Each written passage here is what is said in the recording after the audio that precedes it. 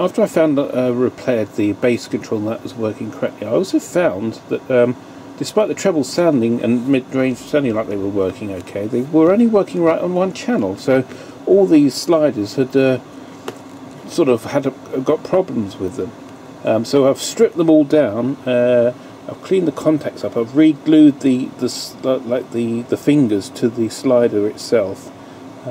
Bent the contacts up, and now I've got working bass and treble on both channels. And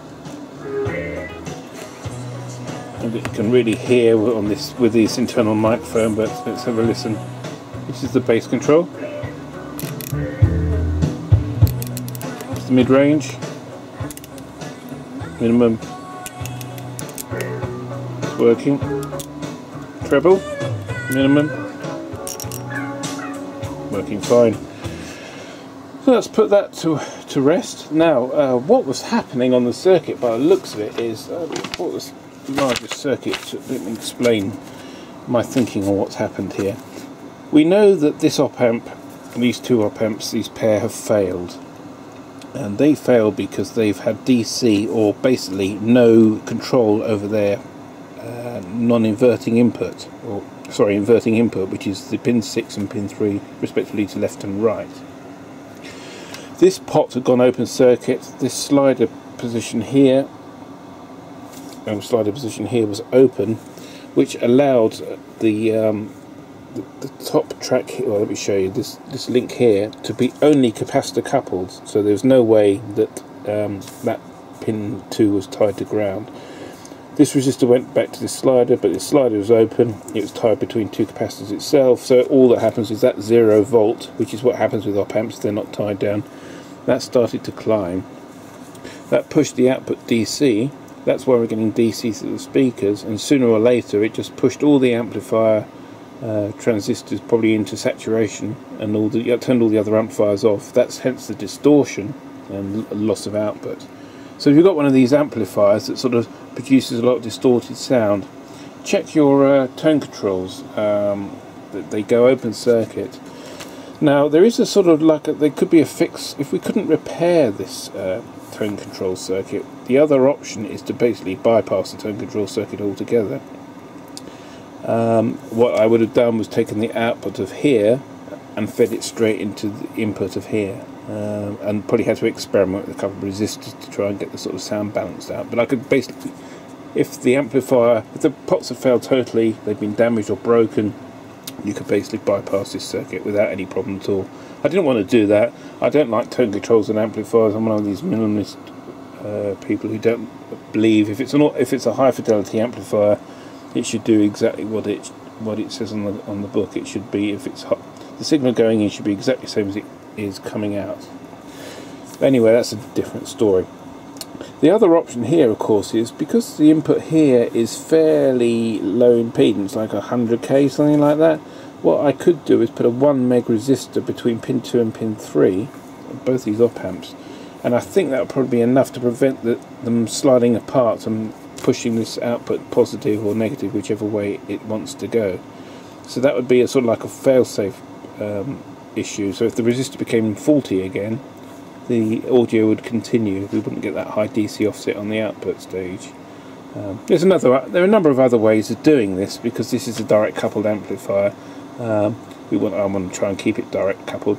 I could put a series capacitor on the output, or put a series capacitor here, maybe only a small capacitor, or maybe one on the output, and possibly even one on the input to prevent that happening again. But anyway, we fixed the pots. That's working.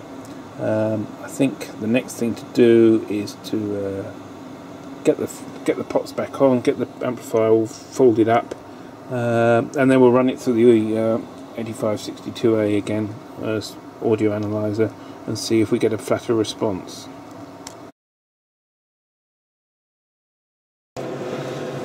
Right, I'm going to do a frequency response check. The amplifier's back together and it's ready to go, really. I've just looked at the top off it, but everything's okay. The tone control's all been rebuilt. It all seems to be working fine. I'm going to do a sweep on it now just to see what our overall frequency response is. It will give me a good idea if the tone controls are actually sort of working properly.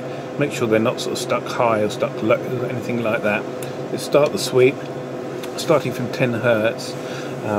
more to just get the resolution to spread the graph out a bit, so we've got a more idea of what the amplifier is doing.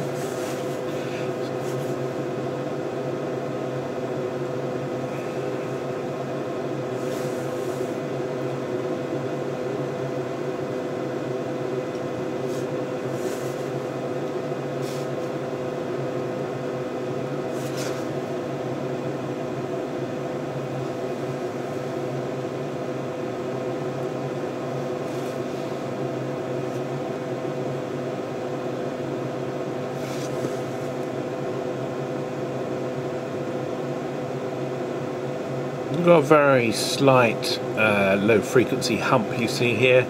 This roll off here is a subsonic filtering of basically blocking any DC.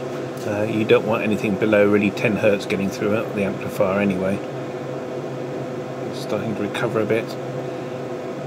Now we've got on the bottom scale is the right hand channel, top scale is the left. What I'm interested in seeing is how well these tone controls are tracking each other, really, just seeing how flat the response is. And it looks pretty good actually.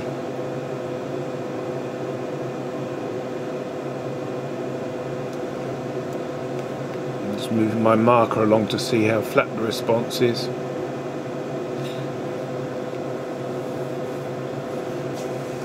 It's actually quite responsive, this DSA, when it's running, despite it doing quite a lot of math. It's uses the Motorola 6800 or 68,000 processor used in the Amiga A500, and in its day was quite a well-spec'd processor. It's probably only running about 7 megs though, so there we go. So let's see, our peak here is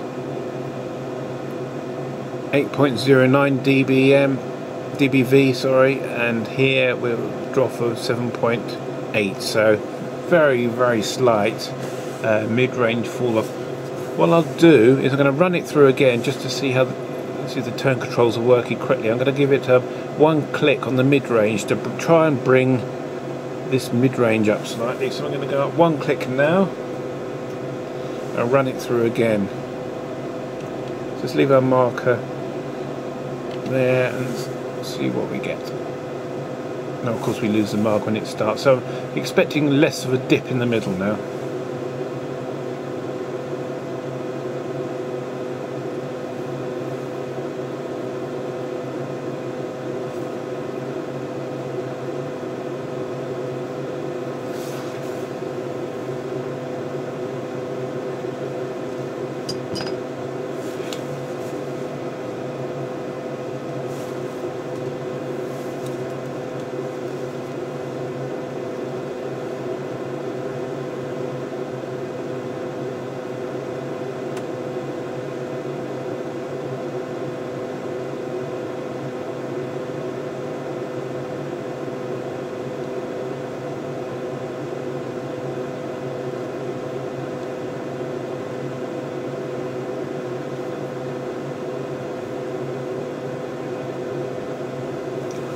See, that's a bit better already actually.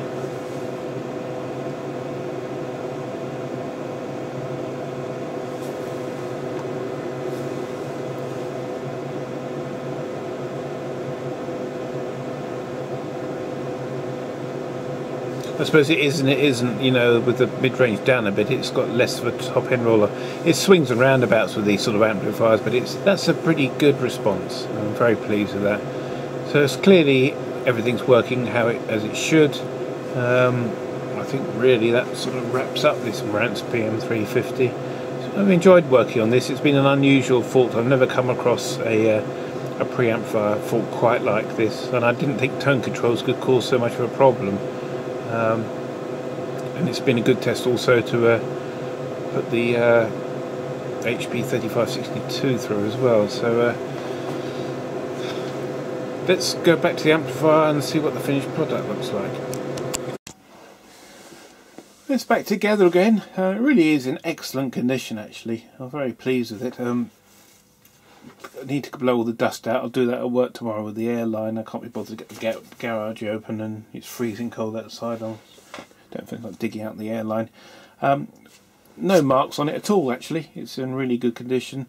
So that's the final result, a perfectly working Marantz Pm350. So basically, thumbs up was damaged op amp that took the fusible resistors out, and then open circuit pots, open circuit base control, resulting in high offset on the input of the op amp, which basically pushed all the amplifier DC, was causing all sorts of instability problems and transistors being turned on when they shouldn't be, and transistors being turned off when they shouldn't be. That's various upsets on the input basically. And the mid and treble controls were only working on one channel. Apart from that, everything seems to be okay, and it sounds pretty good really. They were renowned to being quite a good amplifier. They got quite a good review in their day. So that's the Marantz Pm350.